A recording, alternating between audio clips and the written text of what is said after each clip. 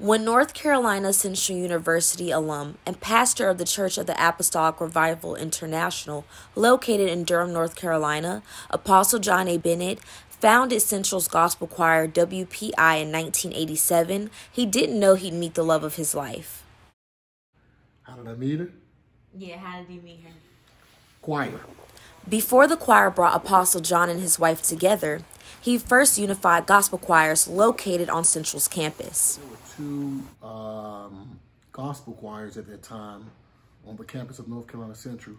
One group called Pentecostal Fellowship Organization. Another one was the Baptist Student Union. We then began to express to them that we need to pull these organizations together. I made all contacts that I needed to pull all the paperwork together. And that year, WPI was born. His wife, Lady Alice Bennett, was introduced to WPI in 1988 by her college roommate in her freshman year. Her response was, I didn't come here to join a choir, and but one day I did. I enjoyed it, and I just continued to go.